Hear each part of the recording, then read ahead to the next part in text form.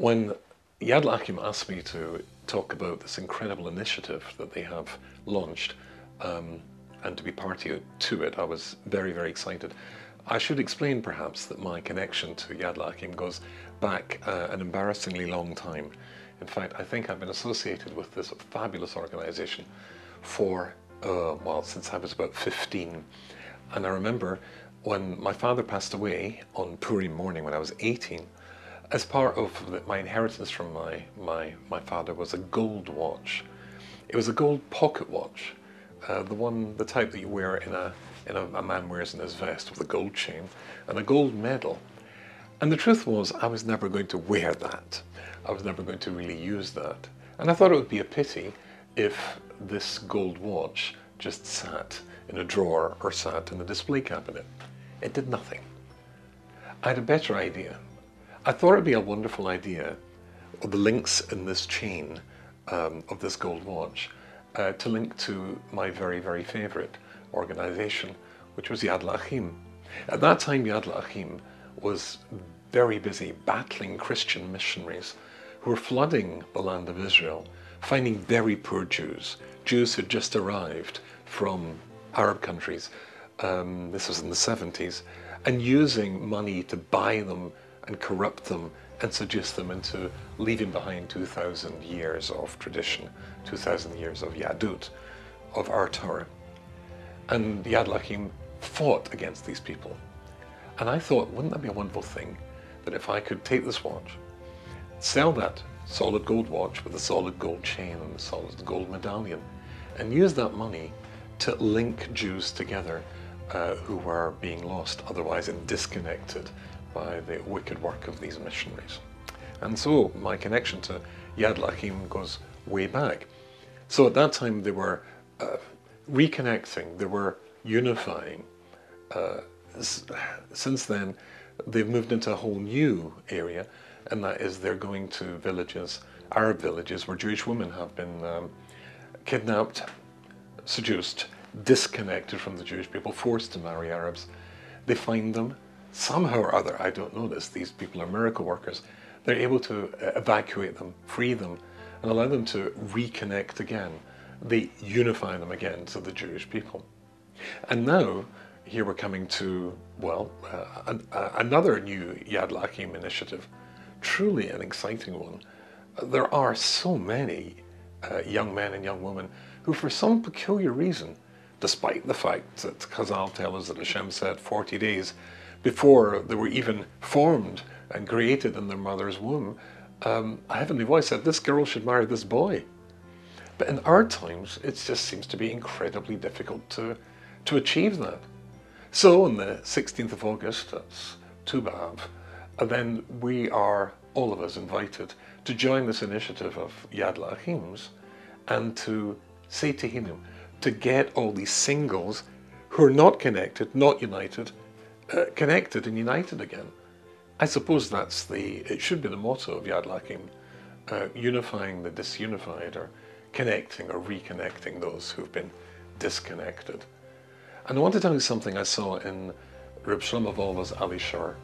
I thought it was the most exciting idea. We all know that our language, Lashon HaKodesh, is unique.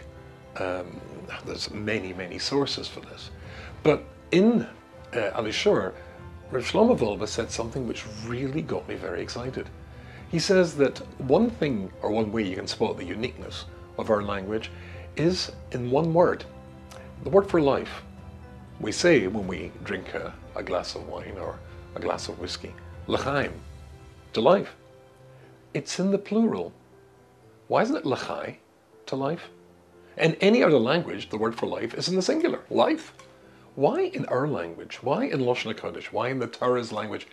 Why in God's language is life defined, designated in the plural? And the answer is, from God's point of view, from the Torah's point of view, from a Jewish point of view, if a life is not shared, if it's not joined to another life, then that's not life. That's not a Jewish life. And that joining can be a father and a mother to a child, child to her parents, grandparents, husband and wife, Chosen and Kala, Kehila, the whole of Klal Yisrael. And of course, the 15th of Av is just 6 days after Tisha B'Av, when we were all disconnected and fractured, and we forgot that a Jewish life is only a life, only a true life, a life worth living, if we're connected to others, whether it's our own children, our own families, or beyond our own families, into Kehilas, into the whole of Klal Yisrael. And it's very easy, you know, to turn Tisha B'Av, the most solemn, most horrible day in the Jewish calendar, into the most jolly day of the Jewish calendar, which is Purim. Because in Purim we dress up and we wear costumes. You can do that in Tisha B'Av as well. We change our clothing. We don't wear leather shoes, we wear sneakers, and we sit on the floor. It's very dramatic, it's very theatrical. In a sense, it can be just like Purim. And a few days before this wonderful initiative, we will have all done exactly that. And said to Hashem, oh, it's terrible Tisha B'Av, when we were all fractured and disconnected and Jews didn't value each other.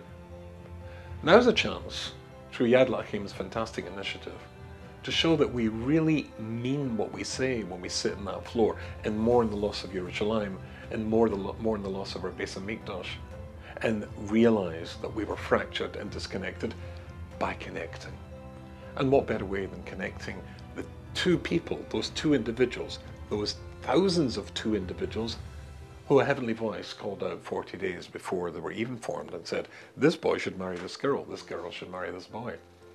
What better way than join this wonderful thing of Yad L'Achim and join all those links. It's a bit like that gold chain that joined my father's watch to the medal that I gave so many years ago when I was 18 for the work of Yad L'Achim. I think it's a wonderful way to connect. It's a wonderful way to show Hashem that we're serious. No, we take Tisha B'Av seriously. It wasn't a Purim. We can show that to you because in less than a week after Tisha B'Av, we are working at uniting, reconnecting Klal Yisrael. What could be better than that? What could be better than doing as I'm going to do?